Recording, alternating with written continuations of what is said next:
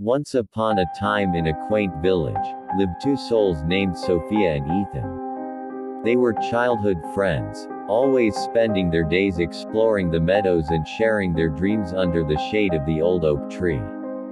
As the years passed, their friendship blossomed into a deep and undeniable love. Ethan was a talented artist, and Sophia had a passion for literature. They spent hours together, him sketching her amidst the wildflowers, and her reading her favorite stories to him. Their love seemed destined, but life had other plans. When they reached their teenage years, Ethan's family had to move to a distant city due to his father's job. Despite the distance, they promised to keep their love alive through letters and calls. But as time went on, their communication became sporadic, and doubts started to creep into their minds.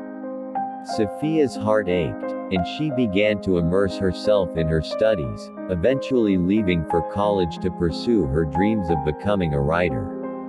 Ethan, too, had found solace in his art, but the absence of Sophia left a void that nothing could fill. Years passed, and their paths seemed to have diverged. Sophia's first novel became a bestseller, while Ethan's art exhibitions gained international recognition. Yet, neither of them could forget the love they once shared. One day, fate intervened when Sophia's book tour brought her to the city where Ethan lived. She hesitantly reached out to him, and they agreed to meet. As they stood face to face after all those years, the emotions flooded back, stronger than ever. Ethan took Sophia to the rooftop of his apartment building, where he had recreated their beloved oak tree through his art. Under the moonlit sky, surrounded by his drawings and the city's twinkling lights, they confessed their feelings and embraced.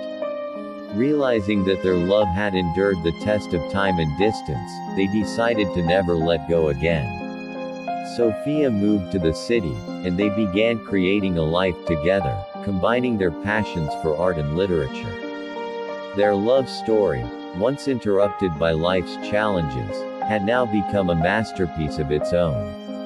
And so, Sophia and Ethan's love story proved that even the greatest distances and obstacles could not diminish a love that was truly meant to be.